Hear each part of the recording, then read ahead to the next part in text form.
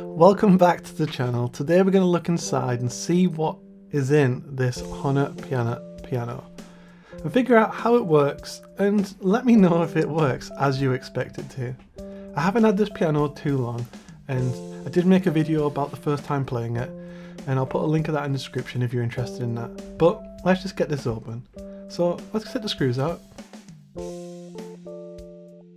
And then hopefully there's some little secrets in here. I am curious to know what action it has and how it actually makes the sound it does. So the first thing that strikes me when I open this up is that there doesn't appear to be an action.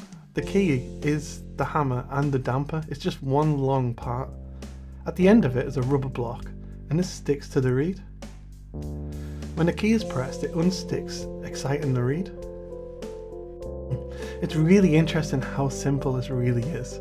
This block feels kind of squishy. It's like not a really hard rubber. And I'm not going to mess with the sticky side, although I do think these need replacing, and I will be doing that soon. But one thing that really does strike me as interesting is look at these tiny pickups. It's interesting how small they are and how many turns of wire they have. I guess this is possible because it's coupled with a transformer. So these tiny pickups are going to have a tiny voltage, but the transformer will allow it to increase that voltage to a level that works to similar instruments. This is a great way to keep the cost down, and I wonder how much that influences the sound that this makes. This one actually looks pretty clean on the inside, I think.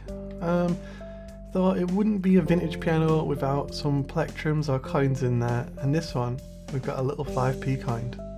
Nice. So that's it really for how this works.